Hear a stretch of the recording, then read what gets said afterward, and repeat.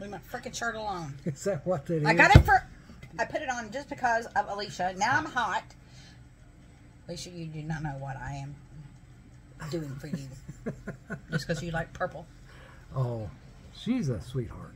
She is. She's my sister. Right. You leave her alone. Hush up. I will. That'll be good. Well, see how this works out. All right. We're watching two youngins, so we'll give this a shot. See how it comes out. Again. Hello, dear brothers and sisters chosen by the happy God.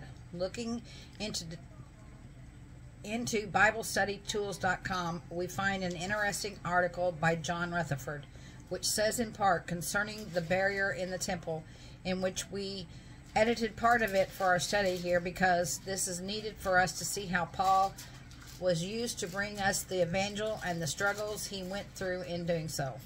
Paul went through a lot of stuff. John writes, what Paul here asserts is that Christ is our peace, the peace of both Jewish and Gentile believers.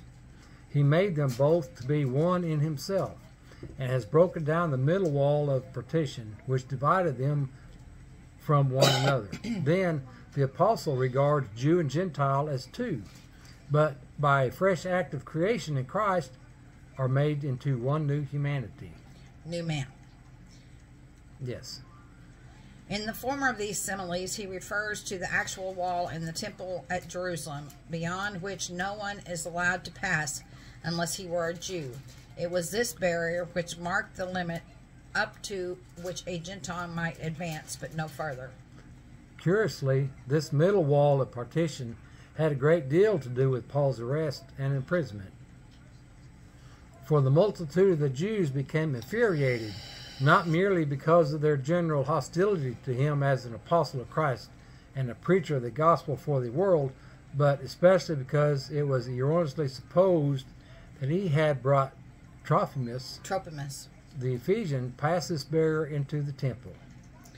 As we see in Acts 21:29, for before this, Trophimus, the Ephesian, was seen in the city with him, whom they inferred that Paul led into the sanctuary, and that he had in this manner profaned the temple, as it is pointed out here in Acts 24:6. Who tries to profane the sanctuary also, of whom we laid hold also. Yeah. That just doesn't make sense. So they grabbed a hold of it, they held them. Well, I know, but that's the way they talked back then. Well, they can untalk. hard to read it sometimes. Looking back in Acts 21, verse 26 through 28, we read, Then Paul, taking the men along on the next day, being purified together with them, had been in the sanctuary, publishing the full completion of the days of purification, till the approach present for each one of them was offered. Now, as the 7 days were about to be concluding, Jews from the province of Asia, gazing at him in the sanctuary, threw the entire throng into confusion and laid hands upon him, crying, Men, Israelites, help! This is the man who is teaching all men everywhere against the people and the law in this holy place. Besides, still more, he led Greeks also into the sanctuary and has contaminated this holy place. Can you imagine how upset them people was?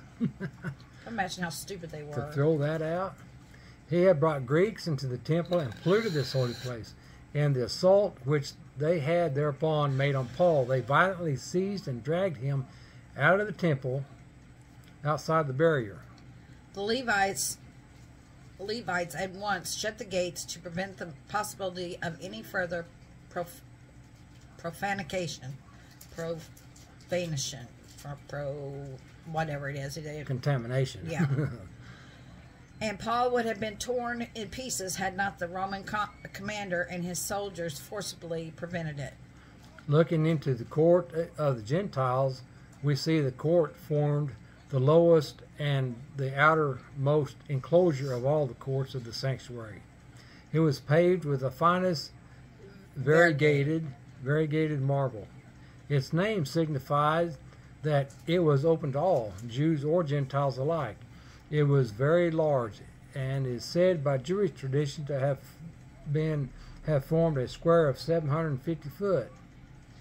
It was in this courtyard that the oxen and sheep and droves for the sacrifices doves for the sacrifices were sold as in a market. Was in this court too that there were tables of money changers, which Christ himself had overthrew when he drove out the sheep and oxen and them that bought and sold in his Father's house. The multitudes assembling in this court must have been very great, especially on occasions such as the Passover and Pentecost, and at the other great feasts. And the din of voices must have been most disturbing. As already seen, beyond this court no Gentile might go.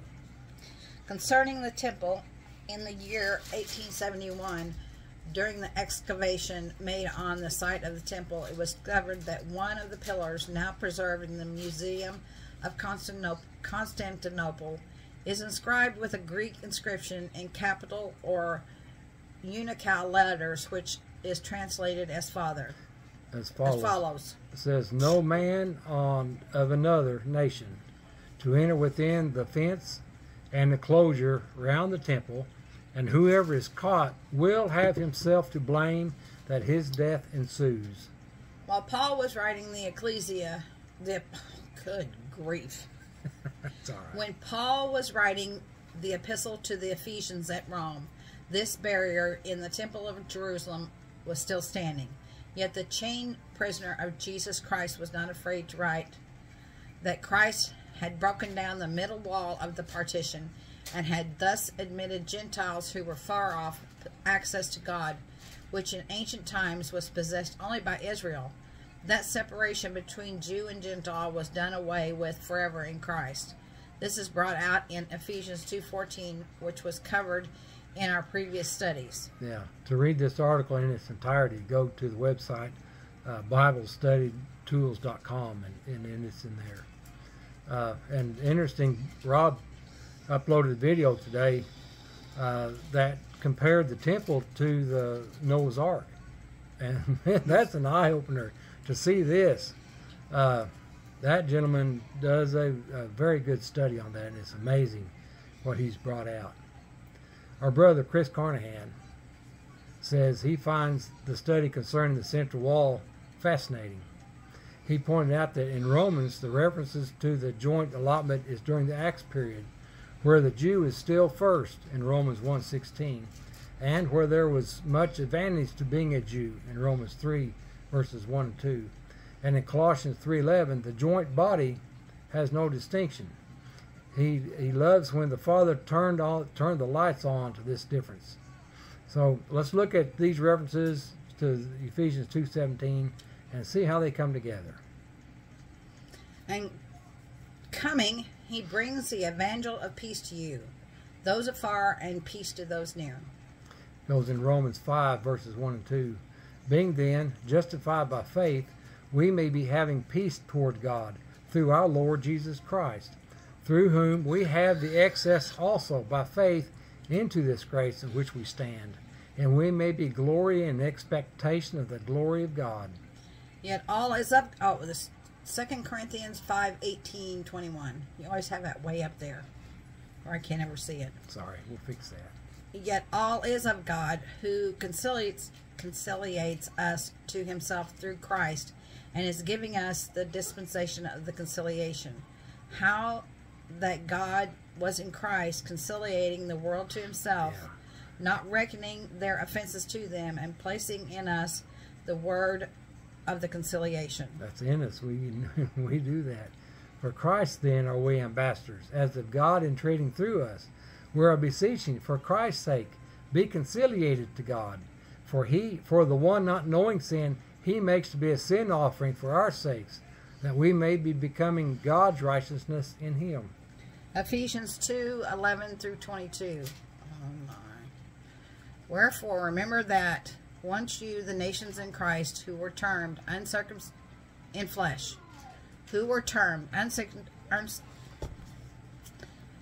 Wherefore, remember that once you, the nations in flesh, who were termed uncircumcision, by those termed circumcision in flesh, made by hands, that you were in that area apart from Christ, being alienated from the citizenship of Israel and guests of the promised covenant, having no expectation and without God in the world. Yet now in Christ Jesus, you who once were far off are become near by the blood of Christ. For he is our peace, who makes both one and raises the central wall of the barrier, the enmity in his flesh, nullifying the law of precepts, that he should be creating the two in himself into one new humanity, making peace, and should be reconciling both in one body to God through the cross, killing the enmity in it. I know. And coming, he brings the evangel of peace to you, those afar, and peace to those near. For I know. sorry. Where we at? Okay, we're talking about the blood of Christ being our peace, who makes both one and raises the central wall of the barrier, right? We're going to have to stop this right here and come back and We'll visit give a this pause. just a second. I don't know where we were, All so right. we're going to start We don't starting know over again. where we was at. Let's go back up here to verse 14. We're reading we're here in Ephesians 2, 11 through 22. And we made it down about the blood of Christ. I remember that. For he is our peace, who makes both one, and raises the central wall of the barrier, the enmity in his flesh, nullifying the law of precepts and decrees, that he should be creating the two in himself into one humanity, making peace, and should be reconciling both in one body to God through the cross, killing the enmity in it. And coming, he brings the evangel of peace to you, those afar, and peace to those near. For through him we have both have the access in one spirit to the Father. Consequently, then, no longer are you guests and sojourners, but are fellow citizens of the saints and belong to God's family, being built on the foundation of the apostles and prophets, the capstone of the corner being Christ Jesus himself, in whom the entire building, being connected together, is growing into the holy temple in the Lord, in whom you also are being built together for God's dwelling place in spirit. Yep, that's amazing. Dean Huff wrote this beautiful article about the evangel of peace and unsearchable riches in volume 79. He writes, joy and peace characterize Paul's evangel from start to finish. Go ahead. Go. Oh. He always begins and closes every letter with some mention of grace, which has its root meaning joy. And he joins it with the word peace in his opening salutation. Sickness and failure bring a bleakness into the lives of many of us, especially as we grow older. Yeah, it's all right. Yeah, we find we find joy and peace in knowing that our realm is inherent in the heavens, out of which we are awaiting a Savior also, the Lord Jesus Christ, who will transfigure the body of our humiliation to conform it to the body of his glory, and accord the operation which enables him even to subject all to himself, in Philippians 3, 20 and 21. All of Paul's epistles are characterized by these blessings, and they can be strung together to explain the source of our joy and peace. Listen to this little voice singing over here. That sounds awesome. I like little voices. They're so cool. The faith which we have is that God is working, so that we rely on the living God who saves us in his grace because of the sacrifice of Christ and not because of our own righteousness. Praise God for his joy and peace. Looking into Scripture, we find this encouragement in Colossians 2, 12 through 17. Put on, then, as God's chosen ones, holy, beloved, pitiful compassions, kindness, humility, meekness, patience, bearing with one another, and dealing graciously among yourselves. If anyone should be having a complaint against any. According as the Lord also deals graciously with you, thus also you. Yeah. Now, over all these, put on love, which is the tie of maturity. And let the peace of Christ be arbitrating in your hearts, for which you were called also in one body, and become thankful. Let the word of Christ be making its home in you richly, in all wisdom, teaching and admonishing yourselves in psalms, in hymns, in spiritual songs, singing with grace in your hearts to God. Yeah. And everything, whatsoever you may be doing, in word or in act, do all in the name of the Lord Jesus Christ, giving thanks to the Father through him. We love you all. Grace to you and peace from God our Father and our Lord Jesus Christ. So that's the references we had in the study we put together for Ephesians 2 verse 17. Is that where we're at? Yes. Is that what it was? So anyway, that was pretty neat. But watch if you Rob. didn't put all the scriptures in there, you wouldn't have a problem remembering. Oh, I know. Alicia. We get into Ephesians and it's awesome. But anyway, Mike. Check out Sterling. Judy. We get into this like woohoo. But watch Rob Wild's video. Look him up, and I don't remember the name of it, but this anyway, whatever it is.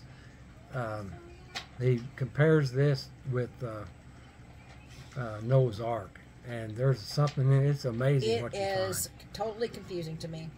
Yeah, it's deep. It's really deep, and a lot of truth in it. So, anyway, there's our study today. Sorry we had to do this in two. I had popcorn in the belly button, a bag of popcorn thrown over the top of us, and then two of them fighting going on, so we had to stop it and start all over. So Papa yelled. They've been on notice over there now. Y'all better watch it. I got my eye on you. So anyway, that's life. And we had to separate them. Yeah, we had to separate them. Because Colton kept putting his toe on Remington's nose. Well, he had it in his mouth at one time. His toe. Looked over and he's gnawing on his toenail. I'm like, what the heck? Well, he put it on her nose. She didn't want his toe on her nose. Whew. Kids. They're flexible. Never a dull moment. But we're thankful to be able to come and present this stuff with you guys. Yeah. And to bring it out in the fashion that we do. Our home is lived in, and we enjoy it. Man, we love times each other. when we like for them to be quiet, but it's hard to get these put together. So we love you guys, and it's time to go see what God's got for us. Yes. Anything you need to say? I love you guys. Yeah. Alicia, I only give you a hard time because I love you. Yeah, we do. We love you guys. So grace and peace and much love. And we'll catch y'all tomorrow. Don't say it. I've got that. It'll be late. We got to be there by 11 tomorrow. Yeah, it's going to be late tomorrow. So either we do it early in the morning or we do it after we get back. But we'll get one out tomorrow. So we'll see y'all then.